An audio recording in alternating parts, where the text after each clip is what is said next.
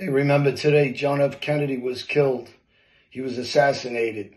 So you got to remember, right, so when people talk about conspiracy theories and you don't believe what the government's up to right now with socialism, remember the extent they go to cover up things, to maneuver this country in the direction they feel is warranted at the time for their own financial gains and powers and manipulation as if you play Monopoly.